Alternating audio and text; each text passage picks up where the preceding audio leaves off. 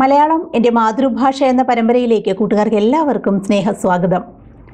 ഇന്ന് ചട്ടമ്പി സ്വാമികൾ ജീവിതവും സന്ദേശവും എന്ന പുസ്തകത്തിലെ 12ാം അധ്യായമാണ് നമ്മൾ പഠിക്കാൻ പോകുന്നത്. നീലകണ്ഠ തീർത്ഥപാദരുടെ സമാധിയെ തുടർന്ന് ചട്ടമ്പി സ്വാമികൾ തൻ്റെ ചരിത്ര പഠനവും ഗവേഷണങ്ങളും എല്ലാം മാറ്റിവെച്ച് യാത്രകളെല്ലാം ഒഴിവാക്കി ഒരിടത്ത് വിശ്രമിക്കാൻ തീരുമാനിച്ചു. നീലകണ്ഠ തീർത്ഥപാദർ സമാധിയായതോടെ ചട്ടമ്പി സ്വാമികൾ ഒരിടത്തും സ്ഥിരമായി താമസിച്ചിരുന്നില്ല. ചരിത്ര ഗവേഷണവും സാമൂഹ്യ പ്രവർത്തനവും നടത്തിക്കൊണ്ടിരുന്ന സ്വാമികൾ അതെല്ലാം അവസാനിപ്പിച്ച് സ്വസ്ഥമായി വിശ്രമ ജീവിതം നയിക്കുവാൻ ആഗ്രഹിച്ചു. ചട്ടമ്പി സ്വാമികളുടെ ജീവിതത്തിൻ്റെ അവസാന ഘട്ടത്തിലെ വിശ്രമ കേന്ദ്രങ്ങളിൽ ഒന്നായിരുന്നു തൃശ്ശൂർ ജില്ലയിലെ ഇരിങ്ങാലക്കുട. സ്വാമികളുടെ ഇരിങ്ങാലക്കുടയിലെ താമസം കൂടൽമാണിക്യ ക്ഷേത്രത്തിൻ്റെ ദേവപ്രതിനിധിയായി അവരോധിക്കപ്പെട്ടിരുന്ന തച്ചുടയ കൈമൾക്ക് ആനന്ദത്തിന് കാരണമായി തീർന്നു. നീലകണ്ഠ തീർത്ഥപാദരുടെ ഒരു മുഖ്യ ശിഷ്യനായിരുന്നു അദ്ദേഹം. തീർത്ഥപാദർ ആരംഭിച്ച സദ്ഗുരു മാസികയുടെ പ്രസിദ്ധീകരണം തുടർന്നു കൊണ്ടുപോകുവാനുള്ള ചുമതല തച്ചുടയ കൈമളിന് വന്നു ചേർന്നിരുന്നു. അതുകൊണ്ട് അക്കാര്യത്തിൽ ചില സഹായങ്ങൾ ചെയ്യുവാൻ സ്വാമികൾ ബാധ്യസ്ഥനായി. ശരീരതത്വശാസ്ത്രം, ദേശനാമങ്ങൾ, ഒഴിവിലൊടുക്കം മുതലായ ലേഖനങ്ങൾ അദ്ദേഹം അഗസ്ത്യൻ എന്ന തൂലികാനാമത്തിൽ സദ്ഗുരുവിൽ എഴുതുകയുണ്ടായി. പണ്ടത്തെ പരിചയം പുതുക്കുന്ന മട്ടിൽ പണ്ട് സഞ്ചരിക്കാനിടയായ സ്ഥലങ്ങളിലേക്കെല്ലാം സ്വാമികൾ ഒരിക്കൽ കൂടി യാത്ര തിരിച്ചു. മുൻപ് സഞ്ചരിച്ചിരുന്ന സ്ഥലങ്ങളിലൂടെയെല്ലാം ഒന്ന് സഞ്ചരിച്ചാൽ കൊള്ളാം എന്ന ആഗ്രഹം അദ്ദേഹത്തിനുണ്ടാവുകയും അദ്ദേഹം പന്മനയിലേക്ക് വരികയും ചെയ്തു. പന്മനയിൽ കുമ്പളത്ത് ശങ്കുപിള്ള എന്ന ശിഷ്യൻ്റെ അടുത്ത് അദ്ദേഹത്തിൻ്റെ വസതിയിൽ സ്വാമികൾ കുറച്ച് ദിവസം താമസിച്ചു. സ്വാമികളുടെ അവസാന കാലത്ത് കൂടെ ഉണ്ടായിരുന്ന പ്രിയ ശിഷ്യനാണ് കുമ്പളത്ത് ശങ്കുപിള്ള. ശങ്കുപിള്ളയുടെ വസതിയിൽ താമസിക്കുന്ന സമയത്ത് വീടിനോട് ചേർന്നുള്ള ഒരു കാവിൽ സ്വാമികൾ ഇരിക്കുകയായിരുന്നു. ആ കാവിന് കിഴക്കു ഭാഗത്തായി മറ്റൊരു കാവ് അദ്ദേഹത്തിൻ്റെ ശ്രദ്ധയിൽപ്പെട്ടു.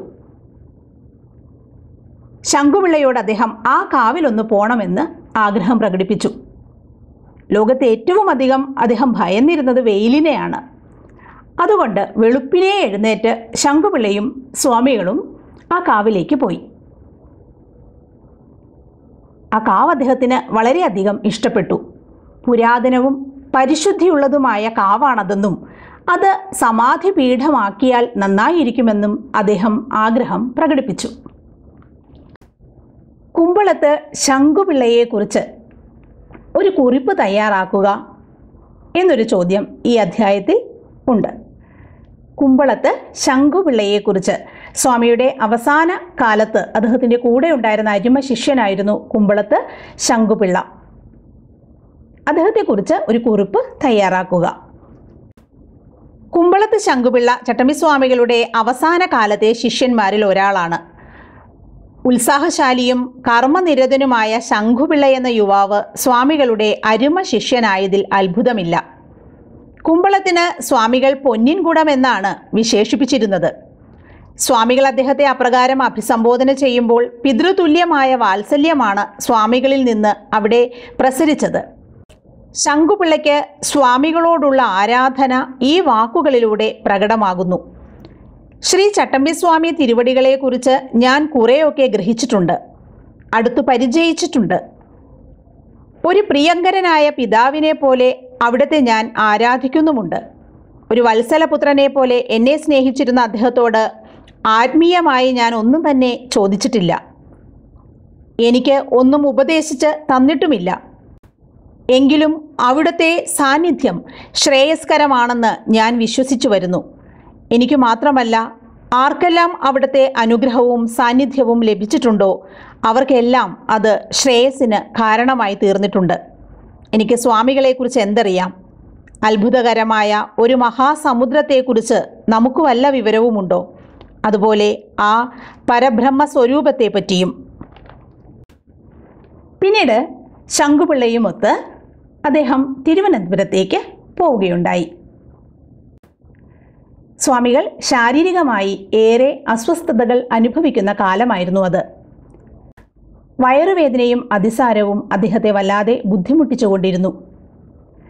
തിരുവനന്തപുരത്ത് ശുശ്രൂഷയും വൈദ്യസഹായവും നൽകിക്കൊണ്ട് തീർത്ഥപാദരും പത്മനാഭ പണിക്കരും അദ്ദേഹത്തിൻ്റെ കൂടെ ഉണ്ടായിരുന്നു. എങ്കിലും തനിക്ക് പന്മനയിലേക്ക് പോകണമെന്ന ആഗ്രഹം അദ്ദേഹം അവരോട് പറഞ്ഞു. ഇതറിയിച്ചുകൊണ്ട് ശങ്കുപിള്ളയ്ക്ക് കത്തെഴുതുകയും ചെയ്തു. കുമ്പളത്ത് ശങ്കുപിള്ള അദ്ദേഹത്തെ കൂട്ടിക്കൊണ്ടു പോകാൻ ഒരു വഞ്ചിയുമായി എത്തി. തിരുവനന്തപുരത്ത് തൻ്റെ നാടിനോടും നാട്ടാരോടും യാത്ര പറഞ്ഞ് ഇനി ആയില്ല ഹം മാത്രമേ ഉള്ളൂ എന്ന് പറഞ്ഞുകൊണ്ട് സ്വാമികൾ അവിടെ നിന്ന് യാത്രയായി. കുമ്പളത്ത് ശങ്കുപിള്ള എന്ന അരുമ ശിഷ്യനെ അദ്ദേഹം വിളിച്ചിരുന്നത് എൻ്റെ പൊന്നിൻകൂടം എന്നാണ്. നാരായണ ഗുരുവിനെ എൻ്റെ നാണനെന്നും കുമാരനാശാനെ എൻ്റെ തങ്കക്കുടം കുമാരനെന്നുമായിരുന്നല്ലോ അദ്ദേഹം വിളിച്ചിരുന്നത്. തിരുവനന്തപുരത്ത് നിന്ന് മടങ്ങുന്ന വഴിക്ക് ശങ്കുപിള്ളയുടെ നിർബന്ധപ്രകാരം പ്രാക്കുളത്തെ തോട്ടുവയൽ എന്ന ബംഗ്ലാവിൽ സ്വാമികൾ കുറച്ചു ദിവസം താമസിക്കുകയുണ്ടായി. സ്വാമികളുടെ അസുഖം അദ്ദേഹത്തിൻ്റെ ജീവൻ അപഹരിക്കുമെന്ന് അറിഞ്ഞ ശ്രീനാരായണ ഗുരുദേവനും അവിടെ എത്തി. അവിടെ വെച്ചാണ് രണ്ടാമത് ഒന്ന് ഫോട്ടോ എടുക്കാൻ സ്വാമികൾ സമ്മതിച്ചതെന്ന് ശിഷ്യന്മാർ പിന്നീട് പറയുകയുണ്ടായി. ഫോട്ടോ എടുക്കുകയോ പത്രങ്ങളിൽ എഴുതുകയോ ഏതെങ്കിലും യോഗങ്ങളിൽ പ്രസംഗിക്കുകയോ ഏതെങ്കിലും സംഘടനയുടെ നേതൃസ്ഥാനത്തിരിക്കുകയോ ഒന്നും ചെയ്യാൻ സ്വാമികൾക്ക് ഇഷ്ടമുണ്ടായിരുന്നില്ല. ജീവിതത്തിലെ 2 തവണയേ അദ്ദേഹം ഫോട്ടോ എടുക്കാൻ സമ്മതിച്ചിട്ടുള്ളൂ. ഒന്ന് 60ാം പിറന്നാളിൻ്റെ അന്ന് എഴുമറ്റൂർ വെച്ച്, മറ്റൊന്ന് തോട്ടുവയൽ ബംഗ്ലാവിൽ വെച്ച്. ഏകാന്തമായ ഒരിടത്ത് ഒതുങ്ങിക്കഴിയണമെന്ന ആഗ്രഹം അദ്ദേഹം ശിഷ്യന്മാരെ അറിയിച്ചു. പന്മനയിലുള്ള CPP സ്മാരകശാലയിൽ ഒരു വായനശാലയാണ് അത്. അദ്ദേഹം തൻ്റെ അവസാന കാലത്ത് വിശ്രമ കേന്ദ്രമാക്കാൻ ആഗ്രഹിച്ചു. വായനയോടുള്ള അടങ്ങാത്ത ആഗ്രഹം നമുക്കറിയാവുന്നതാണ്. ഓർക്കുന്നുണ്ടാകുമല്ലോ കുഞ്ഞൻ സംസ്കൃതം പഠിച്ചത് എങ്ങനെയെന്നുള്ളത്.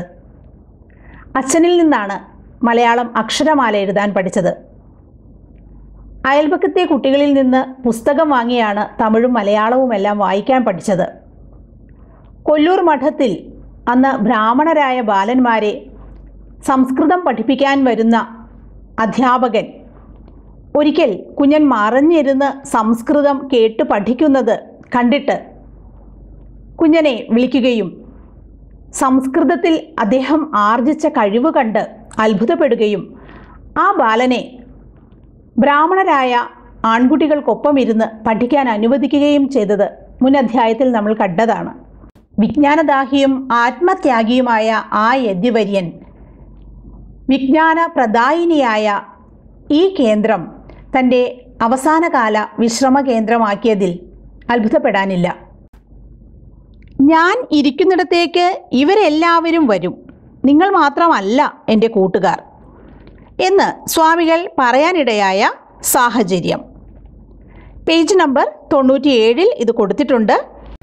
ഒരു ദിവസം ഉച്ചയ്ക്ക് സ്വാമികളുടെ ഉറ്റ അനുയായിയും ആശ്രിതനുമായ തയ്യൽ കൃഷ്ണപിള്ള ആ വായനശാലയിലേക്ക് കയറി ചെന്നു. വാതിലുകളെല്ലാം അടച്ചിട്ടിരിക്കുകയായിരുന്നു. അകത്ത് സ്വാമികൾ മാത്രമേ ഉണ്ടായിരുന്നുള്ളൂ. അദ്ദേഹം കിടന്നിരുന്ന കട്ടിലിന് കീഴ്വശത്തായി ഒരു വലിയ മഞ്ഞച്ചേര ചുരുണ്ട് കിടപ്പുണ്ടായിരുന്നു. അതിനടുത്തു തന്നെ ഒരു തവള യാതൊരു അങ്കലാപ്പുമില്ലാതെ ഇരിപ്പുണ്ടായിരുന്നു. ഇക്കാര്യം കൃഷ്ണപിള്ള സ്വാമികളുടെ ശ്രദ്ധയിൽപ്പെടുത്തിയപ്പോൾ സ്വാമികൾക്ക് യാതൊരു ഭാവഭേദവും ഉണ്ടായില്ല. കിഴക്കുഭാഗത്തെ വാതിൽ തുറന്നു കൊടുത്താൽ അവർ പുറത്തേക്ക് പോയിക്കൊള്ളുമെന്നായിരുന്നു സ്വാമികൾ അതിന് മറുപടി പറഞ്ഞത്. സ്വാമികൾ പറഞ്ഞതനുസരിച്ച് കൃഷ്ണപിള്ള കതകു തുറന്നപ്പോൾ വളഞ്ഞു ചുരുണ്ട് കിടന്ന ചേര ചുരുൾ നിവർത്തി സാവധാനം പുറത്തേക്ക് ഇഴഞ്ഞുപോയി. ചേര പോയതിന് പിന്നാലെ തവളയും ചാടിച്ചാടി പുറത്തേക്ക് പോയി. ഇതിനെക്കുറിച്ച് കൃഷ്ണപിള്ള സ്വാമികളോട് പറഞ്ഞപ്പോൾ അദ്ദേഹം പറഞ്ഞു, ഞാൻ ഇരിക്കുന്നിടത്തേക്ക് ഇവരെല്ലാവരും വരും, നിങ്ങൾ മാത്രമല്ല എൻ്റെ കൂട്ടുകാർ. ഇതേ പേജിൽ തന്നെ മറ്റൊരു ചോദ്യം കൂടിയുണ്ട്. വൈക്കം സത്യാഗ്രഹത്തെക്കുറിച്ച് സ്വാമികൾ അഭിപ്രായപ്പെട്ടതെന്ത്? ആ കാലത്താണ് വൈക്കം സത്യാഗ്രഹം നടക്കുന്നത്. ഇതേക്കുറിച്ച് സ്വാമികളുടെ അഭിപ്രായം എന്തായിരുന്നു? പേജ് നമ്പർ 97 തന്നെ അത് കൊടുത്തിട്ടുണ്ട്. സ്വാമികൾ അവിടെ വിശ്രമിക്കുന്ന സമയത്താണ് വൈക്കം സത്യാഗ്രഹം നടന്നുകൊണ്ടിരുന്നത്. ആ പ്രസ്ഥാനത്തെക്കുറിച്ചുള്ള ദൈനംദിന വിവരങ്ങൾ പത്രത്തിലൂടെ വന്നുകൊണ്ടിരിക്കുന്നത് അറിയാൻ സ്വാമികൾക്ക് വലിയ താല്പര്യമായിരുന്നു. വൈക്കം സത്യാഗ്രഹത്തിൽ സ്വാമികൾക്ക് വലിയ വിശ്വാസമായിരുന്നു. ഒരു ക്ഷേത്രപ്രവേശന സത്യാഗ്രഹമാണ് ഉടൻ ഉണ്ടാവേണ്ടത് എന്ന് സ്വാമികൾ അഭിപ്രായപ്പെട്ടിരുന്നു. അന്നത്തെ സത്യാഗ്രഹത്തിൽ arrest വരിച്ചിരുന്ന സർവശ്രീ KP Kesava Menon, George Joseph, AK Pillai, TK Madhavan, Chittezhath Shankupillai മുതലായവരുടെ ത്യാഗത്തെക്കുറിച്ചും എന്ത് ക്ലേശവും സഹിക്കുവാൻ അവർക്കുള്ള സഹിഷ്ണുതയെക്കുറിച്ചും അഭിമാനപൂർവ്വം പ്രശംസിച്ചുകൊണ്ട് സ്വാമികൾ തൻ്റെ ആശ്രിതരോട് പറഞ്ഞുകൊണ്ടിരുന്നു.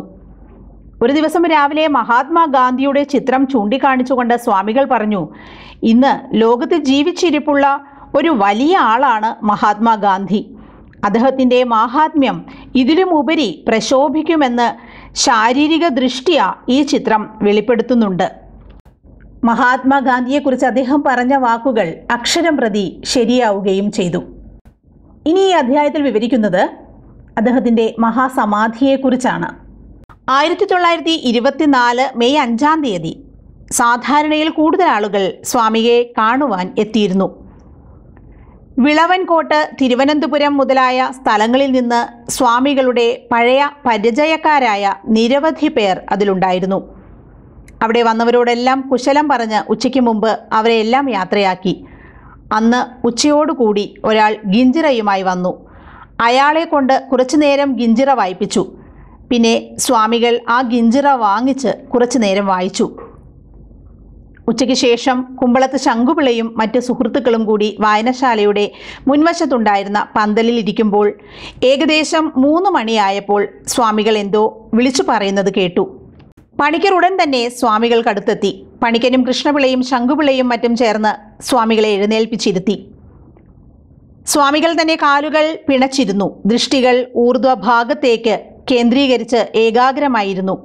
അദ്ദേഹത്തിൻ്റെ കണ്ണുകൾ സാവധാനത്തിൽ അടഞ്ഞു തുടങ്ങി. അത് സമാധിയാണെന്ന് അവർക്കാർക്കും മനസ്സിലായില്ല.